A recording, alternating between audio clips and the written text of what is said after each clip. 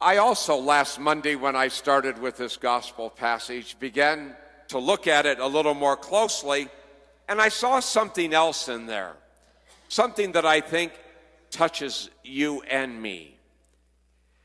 When Peter replies to Jesus, Jesus says to him, "Blessed are you, blessed are you, happy are you. A measure of joy is yours, Simon."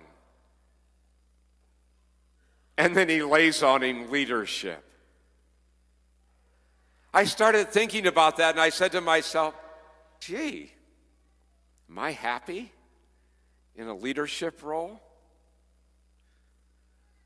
Well, I think so.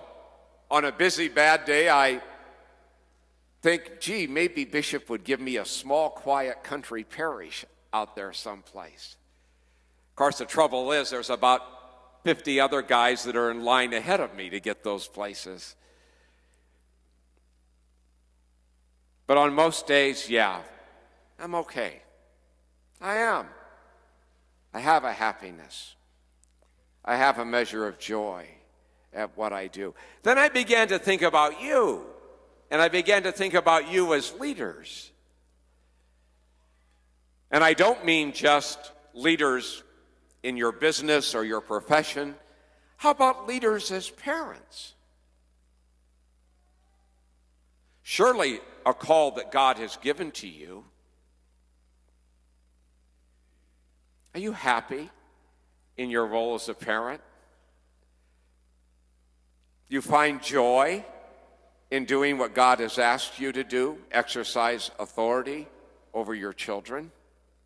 I know, kids, not your favorite homily today, sorry. It's your role.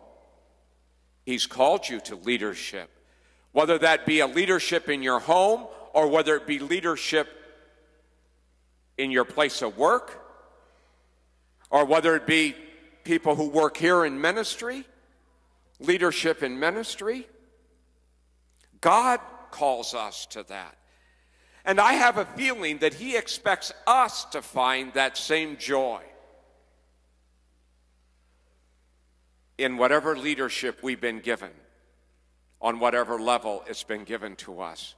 I had a parent come out of church last night who has a bunch of teenagers, and she was standing there, a mother, and all the teenagers were standing around her, and she said, now, let's see, because I talked about how at Caesarea Philippi, the Greeks had a shrine to the god Pan, and how they offered children, they sacrificed children, the pagan Greeks did, to God. So she said, now I guess that means that I can sacrifice my teenagers to God as long as I do it with joy. I said, no, I think you got the wrong idea. It's not exactly what we were talking about in the scriptures today. Be the leader you're called to be, and do it with a measure of joy. Be the leader that you're called to be in your workplace, and do it with a measure of joy. Leadership is a gift that God bestows on us. Every one of you parents have been given that gift. Even if it's just in your house, you have been given that gift. Exercise it. Do it. Use the gift that He's given you, and use it with some measure of joy. That's not the same as getting even with your kids. Do it with joy. He has placed you in this place as a sure peg holds up a tent in a storm.